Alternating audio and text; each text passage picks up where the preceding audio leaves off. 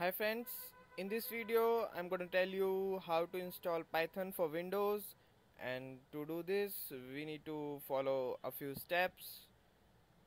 The first step being we need to determine the system architecture, and I have seen a lot of guys having difficulties in determining the system architecture, and they always are confused in which architecture they are running on, whether it's 32-bit or whether it's 64-bit. So I'm gonna tell you how to determine the system architecture first. Then you need to download the Python interpreter from this website www.python.org, and thereafter installing Python is just a piece of cake. You need to just click on next, and that's it. So let's just see how you can determine the system architecture. So if you are running on Windows, you need to go into your command shell or command prompt. You can access command prompt by typing cmd in run as. So you just need to press you need to press start plus R, type in cmd, and it will open a command prompt like this you're seeing in this screen. And then type in system info, this command system info into the command prompt, and you'll see your system type as something like this x86.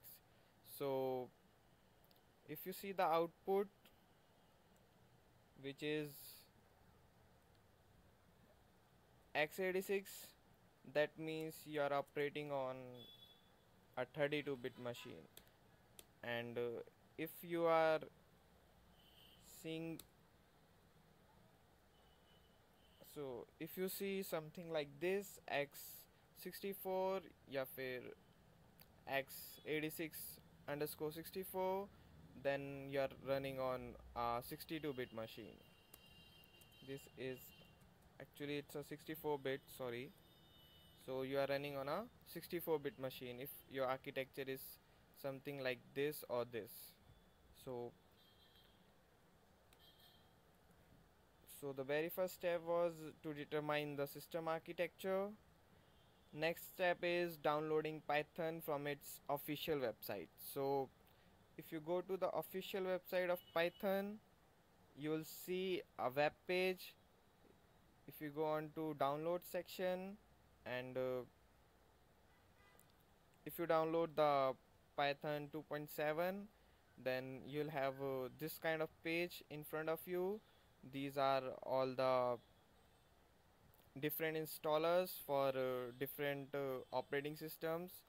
If you are operating on Windows, you need to download either this or this installer from this particular page.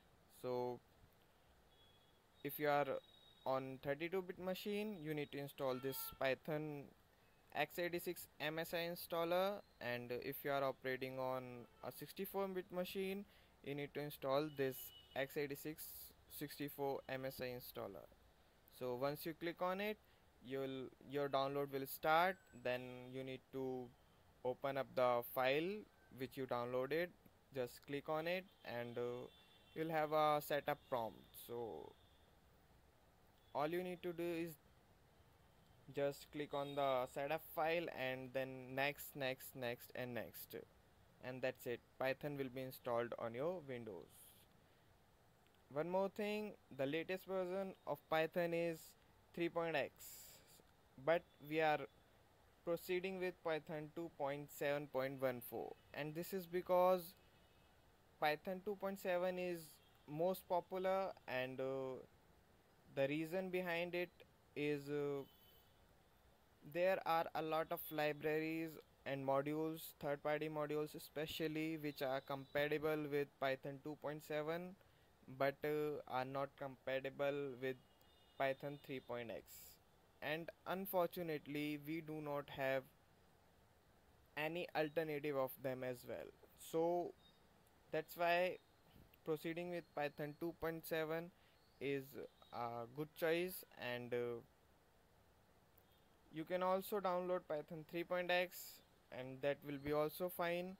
There are a bit of changes, bit of minor differences between these two versions for those who are learning basics of Python. You won't encounter a much difference. So if you decide to go with Python 3.x, then it is also fine.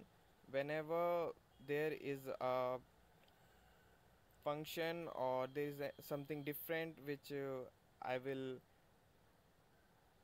teach you or tell you, then I'll exclusively mention that this is for Python 2.7 and this is. So that's it for this video. See you in the next video.